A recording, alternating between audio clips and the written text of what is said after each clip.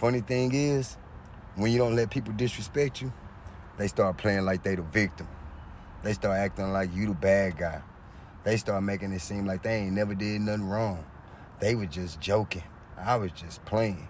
But when you stood up for yourself and you told them exactly what they needed to hear at that time, not to disrespect you, they want to sit there and play the victim.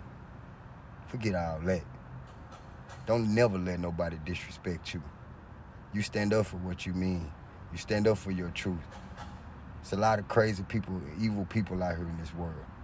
You continue to speak your truth. Don't show no fear to them. They just want to act like they the victim, knowing they the shit starter. They the one that started the whole thing. Yeah. Karma got his way of coming back at folks that do wrong to others that mean well by them. I guarantee you, it'll find you. It'll curse you and your family. So be careful how you treat people. Yeah. It'll bite you in the most craziest ways.